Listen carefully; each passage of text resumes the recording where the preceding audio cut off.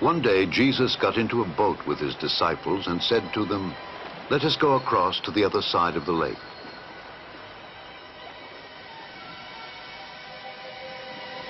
And as they were sailing, he fell asleep.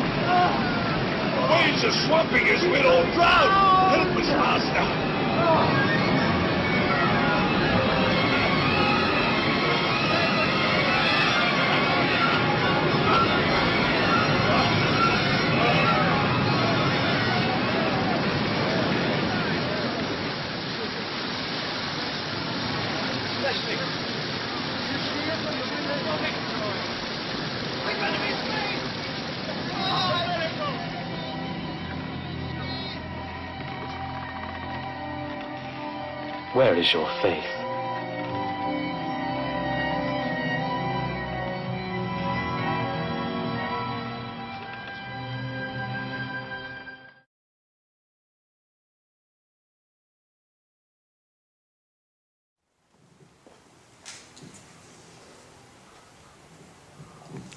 Let's pray, shall we?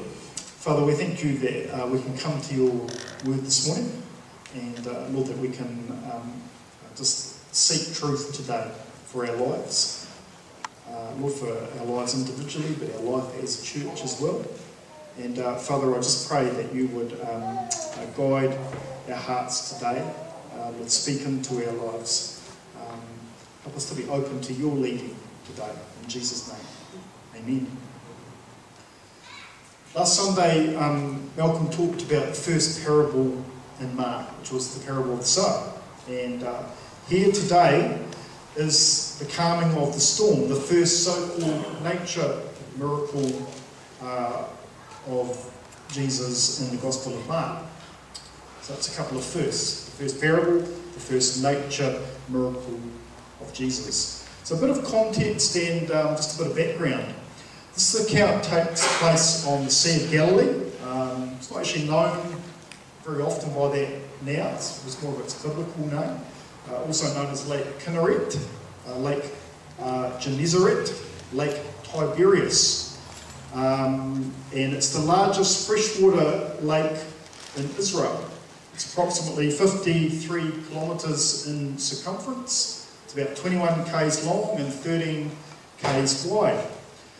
And you know, when the wind gets up on our lakes, out on the main lake here, or one of the other lakes around here, and it sort of gets a little bit choppy and we sort of say it's quite rough, well, it's nothing compared to what it can get like on this particular lake on the Sea of Galilee. This lake is almost unique in the world, and it's been studied by scientists all over the place. It has very severe winds that come up. Unbelievable waves for a lake, and it still happens today. The pictures you saw were probably not that far-fetched. The lake sits in a bowl, and it's surrounded by mountains, and the heat and the winds that come in through the mountain passes cause these types of waves, and it usually comes at a particular time of the day, I think around the middle of the day, but also it can be these unexpected storms as well, can even be worse with that.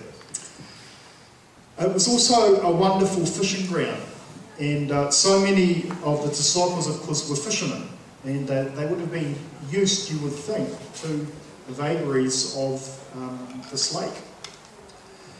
The sea, the lake generally, not just this lake, was where the Jews believed that evil and God clash. They were almost, if you like, superstitious about it. And Jesus continues to spend much of his time by the Sea of Galilee, and he even ventures across the lake on occasions, and also in this passage. Our message today is titled Fear Leading to Faith. You know, fear is an important part of our lives if harnessed correctly. We are going to face fear, trials and storms in our lives, and each of us has a great need to ensure our full security is only found in Jesus, a serenity that this world does not know and cannot give. So let's look at the passage and see what it has to say about fear and faith. We'll read the verses as we go. That day, when evening came, he said to his disciples, "Let us go over to the other side." Leaving the crowd behind, they took him along, just as he was, in the boat. There were also other boats with them. So what was the reason that Jesus was on the lake? Jesus had had a busy day, and he maybe needed to leave the crowd behind. But the beginning of the next chapter that Malcolm will look at next week also tells us that they went across the lake to this region of Gerasenes. So his trip today also had a purpose to get to the other side. And his purpose was to minister, not just in retreat in the boat with the disciples.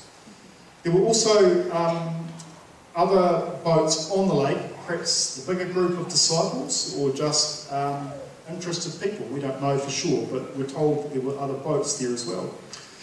And in a deeper sense, in another sense, the boat in some ways becomes an image of those who travel in intimate fellowship with Jesus, separated from other followers and the masses who stand in the security on the shore. So the intimate fellowship of those in the boat and separated from the followers of the masses who stand in security on the shore. I wonder where you stand in your life today. A furious squall came up and the waves broke over the boat so that it was nearly swamped. Jesus was in the stern, sleeping on a cushion. The disciples woke him and said to him, "Teacher, don't you care if we drown?" So as Christine's read, the storm comes up and it's pretty furious. It's a squall, fairly major. So much so, as we saw in the clip, the water was coming right over the boat and it could have sunk because it was swamped. Jesus was in the back of the boat, and we can imagine at the close of a full day of teaching, the perhaps sometimes hardened hearts, that he was just physically tired, exhausted. Remember, Jesus is fully divine, but he was also fully human as well. So here was Jesus sleeping. We're told he was on a cushion or resting on a cushion, probably actually a sandbag, which they used to ballast, translated here as a cushion.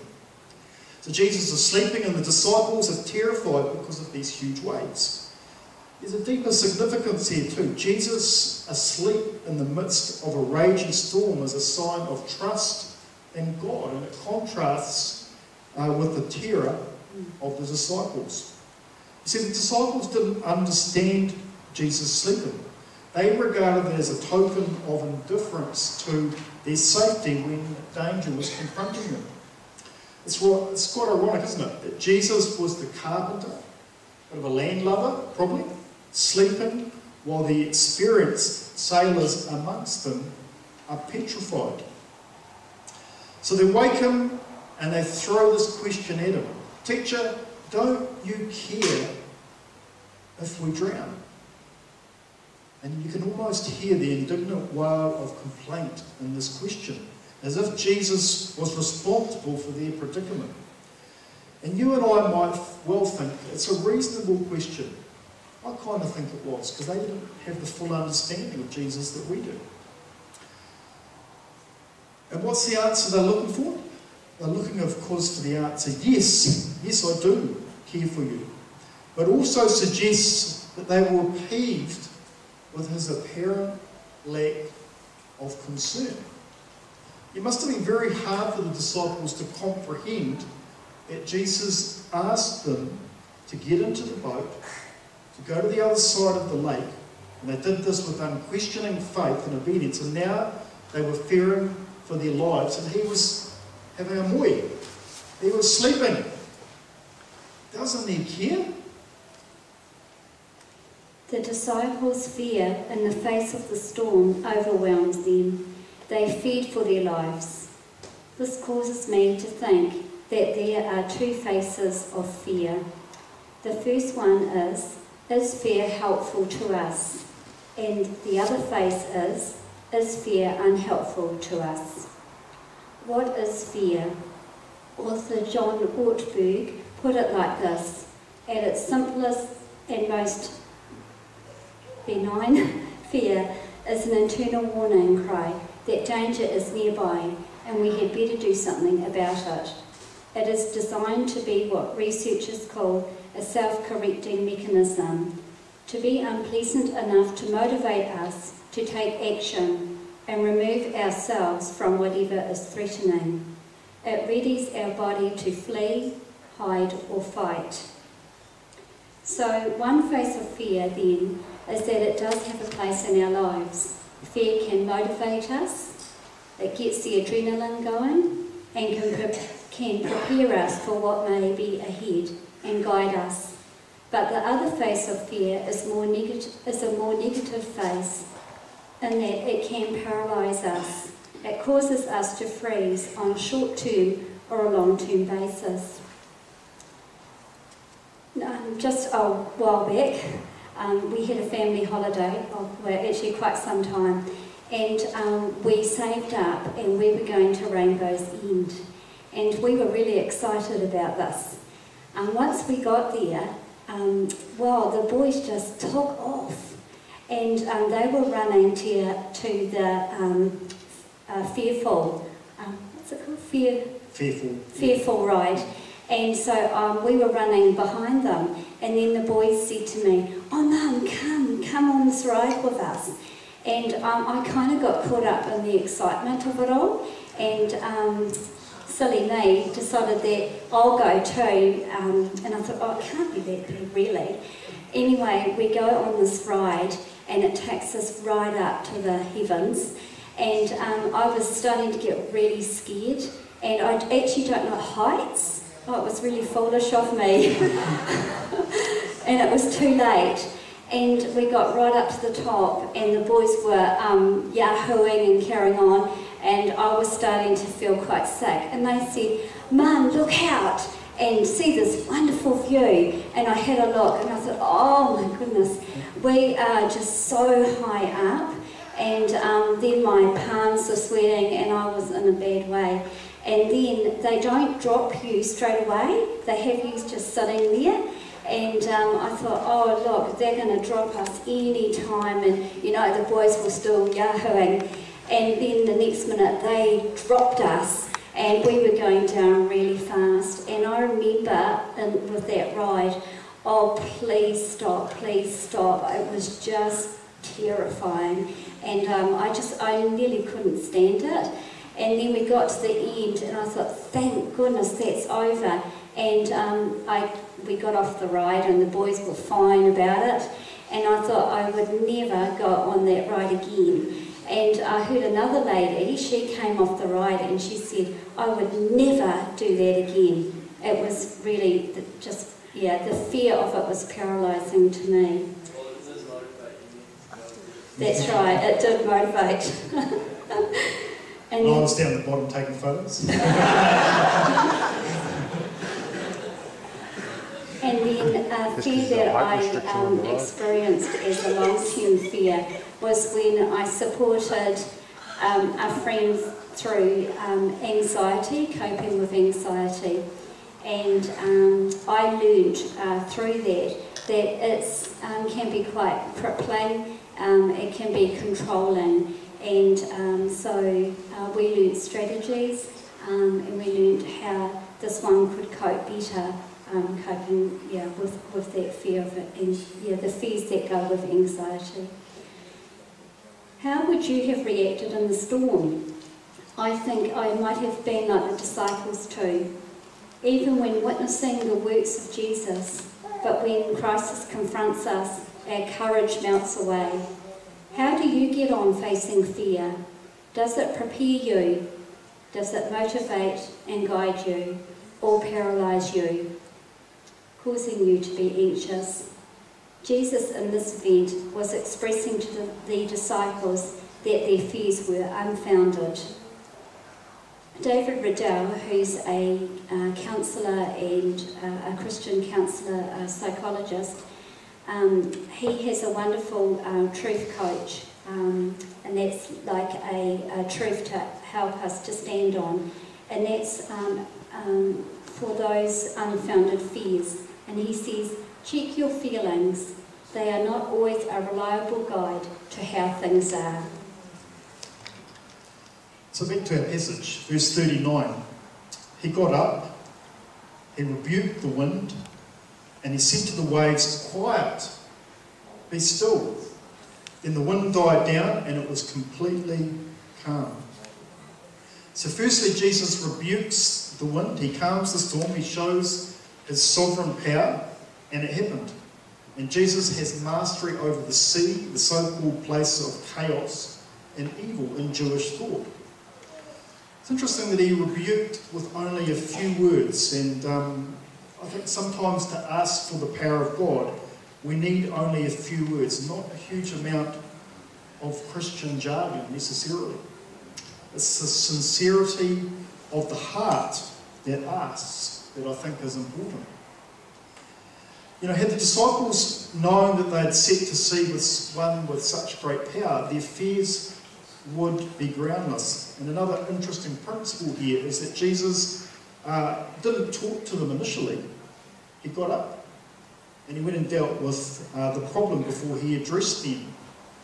And sometimes we can try to deal with the symptom of a problem, of something that's troubling us, something in our life, without allowing Christ to deal with the deeper issue. I would say deal with the main thing first. The next thing I notice in this account is that there's two features of faith. Two features of faith. And the first feature is that we need to grow in our faith. In verse 40, he said to his disciples, why are you so afraid? Do you still have no faith?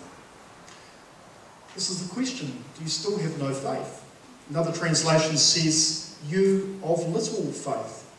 And faith here is the Greek word pistis. Belief is trust with an implication that actions based on that trust may follow.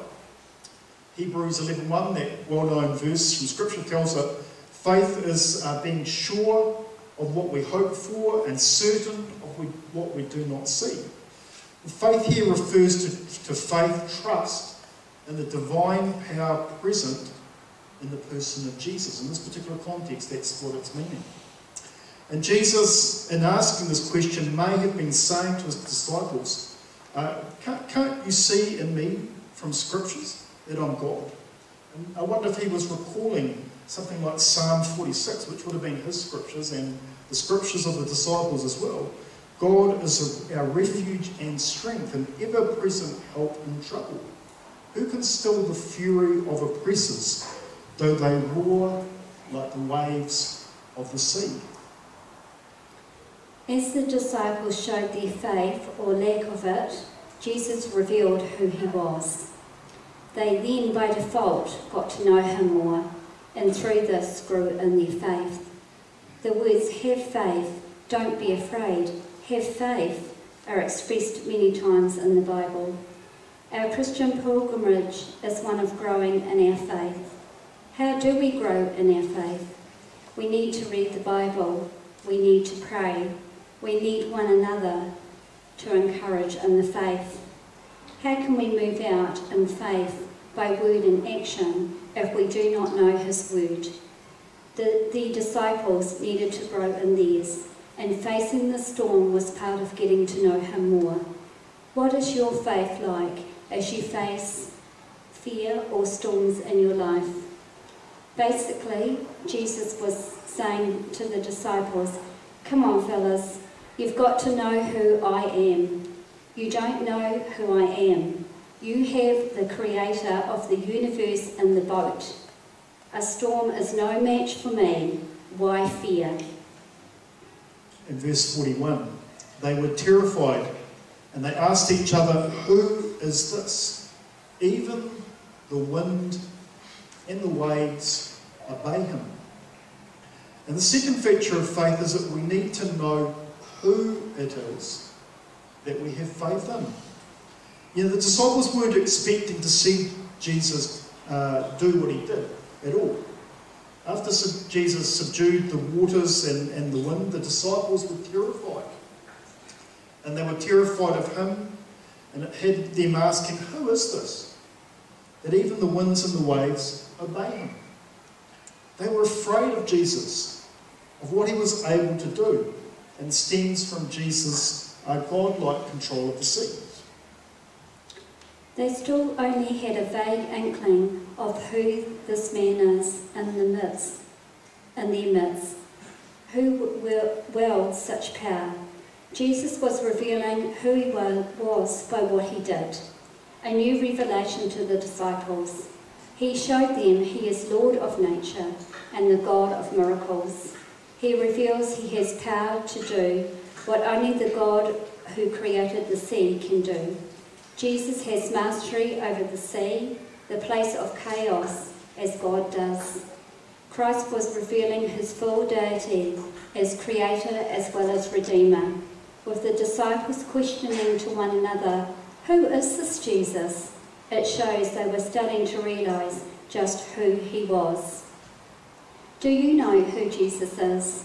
Not just know bits about him, but have a deep and growing relationship with God. Do you know who is beside you in your trial or storm? He is the Almighty. I like the name our strong ox and loving shepherd. At this stage, the disciples were afraid of Jesus' power. Do you have faith, trust, and the divine power present in the person of Jesus? Do you know him as your overcomer? The calming of the storm gives an announcement from Jesus that God reigns, that the hostile forces of Satan, wherever they might be, inside man, outside man, are being overthrown by Jesus, the Holy One of God. He restores God's dominion over a chaotic world, invaded by forces that wreak havoc, and he will return to do the same. As a family, we were in Christchurch before coming here, and we were there for the two big earthquakes and the thousands upon thousands of earthquakes before, in between and after. And I remember with the second earthquake, I was at home. Paul was at work and the boys were at school, and the house was moving, and I knew straight away that this was another big earthquake, and we had been expecting another one. And we got pretty good too at nailing where it might be on the Richter scale, and I thought this is probably about a 6. Over a 6, and sure enough it was. And I remember I was in the living area, and so I stood underneath the door frame, and I thought, do I move to get under the table? So you have all these questions running through your mind when this is happening, and it's all happening so fast. And you do expect your house to stand. And I know for all of us really, our security was threatened. We hoped that our homes would stand. We hoped that we wouldn't be in the city if we had a big earthquake, because we know that buildings do come down. And I knew at that stage that my security was in Christ. So, and also for my family, I knew that, you know, we were secure. Paul was with God, the boys were, and that's where our security lay. And yeah, so going through that, it did make us think, where does our security lie? And I remember at the end of the day, actually we got word that people had been dying in the city. So that second earthquake, although it wasn't as large as the first, it was worse in that people were dying. And so it was very sad. And I remember at the end of the day watching TV and crying. And although I had that sadness, I still knew I had security in Christ. See, those verses, just as Christine was sharing that our God is our refuge and strength, became very important to a lot of people in our church, but also people in Christchurch. I heard those words repeated quite a lot of different things I was at over that period of time. So as we conclude here today, let's just recap a little bit. There's two faces of fear. And I wonder, do you let fear play its part in your life to motivate you? Or is it causing you problems? Maybe on a short-term basis, maybe it's a long-term thing. Fear can be very debilitating for us as well. An anxiety disorder can stop us from doing all sorts of things. Does it inhibit you in your life and in your Christian walk even more so? Maybe you don't yet know Jesus personally and you're struggling with your fears. I'd say let your fear motivate you to invite Christ into your life as your refuge and as your strength. And the other thing we've looked at today is that there's two features of faith. Are you growing in your faith in Jesus? Growing real people in faith is part of our vision that we established last year. Do you know Jesus? Is it a strong faith? See, a strong faith is a byproduct of knowing Jesus, of knowing who he is. And he will help you with your fears and with your storms in life. You know, Mark helps us to learn to trust in a Saviour who does not deliver us from storms necessarily, but he helps us through the storms. He is our strength. He is our peace. And the question was asked, who is Jesus? Jesus is the one who delivers his people, and in his hands they are safe. He is our security, as Christine's testified to when we lived in Christchurch. Don't be afraid. Have faith in an almighty God. Let your fear lead you to faith in our almighty God. Let us pray. Get the team to just come up.